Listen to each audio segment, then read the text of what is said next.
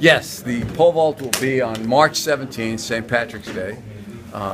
It's in the convention center. We thought that it might be a better venue for us to be able to manage it. It allows us to be able to do some things with the opening ceremonies. It allows us to be able to celebrate those vaulters without. It was a little bit of a hassle to trying to organize the specifics. Is there still no charge for that day, or is there a charge for the tickets? Good question, Jack.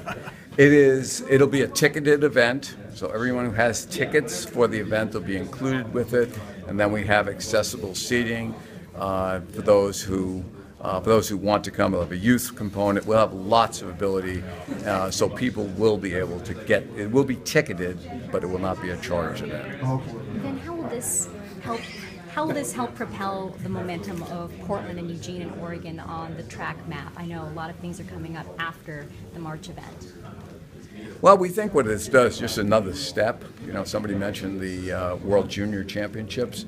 That was step one. I think this is part of an overall vision, and that vision, quite honestly, dates all the way back to when I arrived at Oregon to go back to the tradition that the sport of track and field has always held in this state, and that is this. It's Hayward Field has been the spiritual home of the sport of track and field, at least in this country. We have other great events that are here, and we thought this would be another step, World Juniors, and then 2016 World Championships indoors. Then there's a report coming out of the BBC about French investigation into corruption in the Eugene 2021 World Outdoor Championships. What's your reaction to the report, and can you tell us that nothing untoward happened there? I'll answer the question two parts. First, we are proud of the bid that we put forward in 2019. We knew after losing, and I'm going to make one comment about the World 2021, and then that's going to be it. So in 2015, in November of 2014, we put a bid forward for the World Championships in 2019. After narrowly missing, we lost the bid to Doha, 15-12, I believe, and we were encouraged by all parties to come forward again because of the confluence of all of the private and public partners that were in line to join with us for 2019. We felt it was important for us to and an obligation, basically, for the United States to host this event. So we partnered up with the USA Track and Field. We presented a strategic business plan to the IAAF.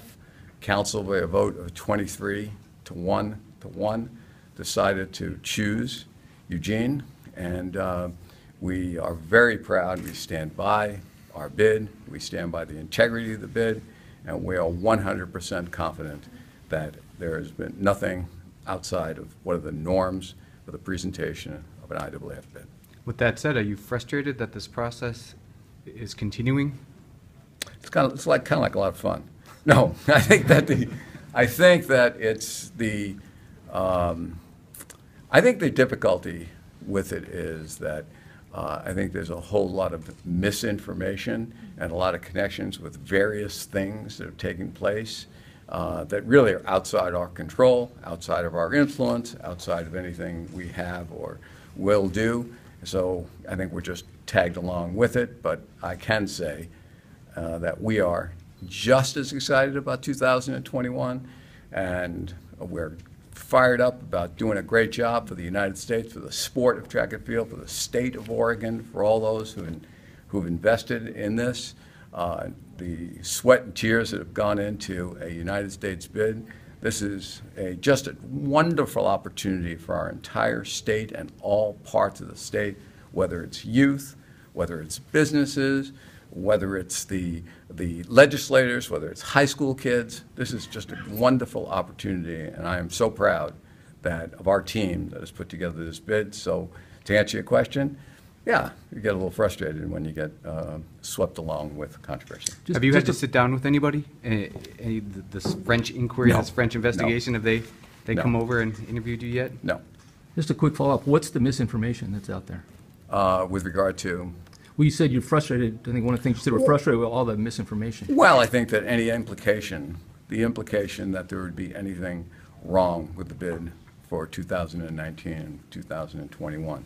We presented the bid in with complete transparency in 2019, and the only thing different about the 19 budget and the 21 budget is we crossed out the number on the top of the budget and went from 19 to 21. Is there any chance the IAAF will reconsider Eugene's bid? I can't speak for the IAAF. I have no idea. Can you speak to it? Well, look,